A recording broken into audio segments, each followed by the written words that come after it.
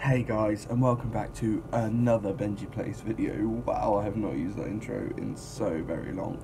But, as you may, or some of you may or may have known, E3 was last night. The PlayStation E3 is where they release new games, well, they unveil new games, new demos, all that kind of stuff.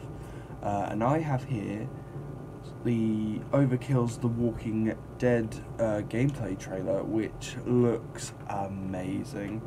I watched the showcase last night, and oh my god, I think my heart just broke into a million pieces. But I'm gonna look at it again for you guys, because why not?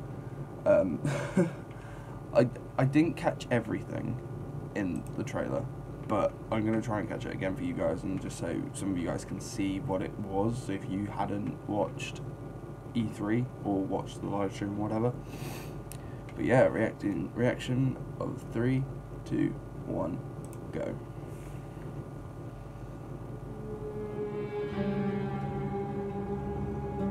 Skybound. Oh, 504 Games. Are those the guys that did Halo? Those are the guys that did Halo, right? We were so many things. Husbands and wives, doctors and teachers, writers and architects. Yeah, we've got our 4 playable but when the world ended, Aiden, all that Heather, ended too. Ron, and Maya, I think. Every day we fight for more than survival. We fight to build a new life.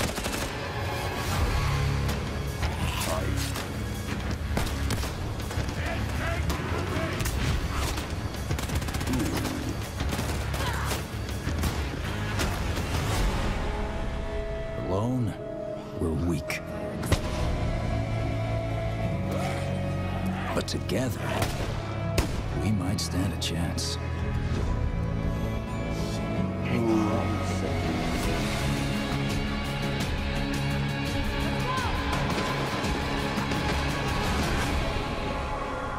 Yeah, boy.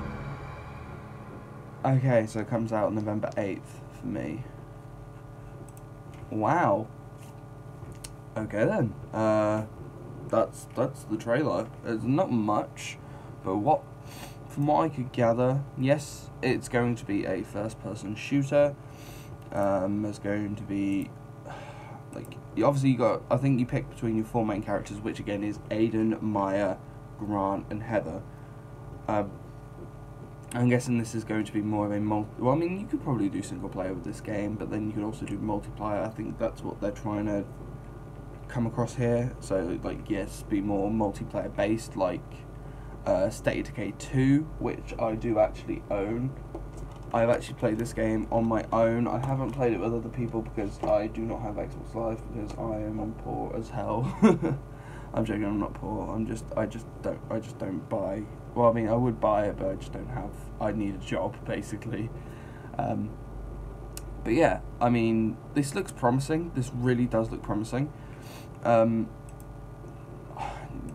Just the graphics on here look so realistic, and showing how gaming has come since the 90s, from like Crash Bandicoot 3 or the original Crash Bandicoot games, compared to now. And then you see it with the transition, like, I'm using Crash Bandicoot as an example, like the original trilogy that was released in the mid to late 90s, compared 20 years down the line with when they released the Insane trilogy, which was like complete remastered.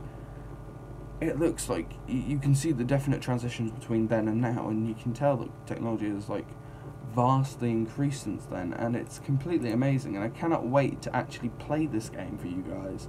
It's out in November, I think. Yeah, November 8th for Europe and the rest of the world, but the North and South Americans get it 2 days earlier than we do.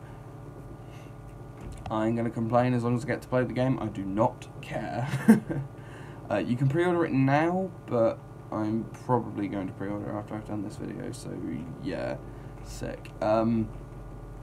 Yeah, I'm looking forward to the game. There's not really much I have to say about this, but yeah, I hope you guys enjoyed this video. If you did, please leave a like and a comment in the comment section below.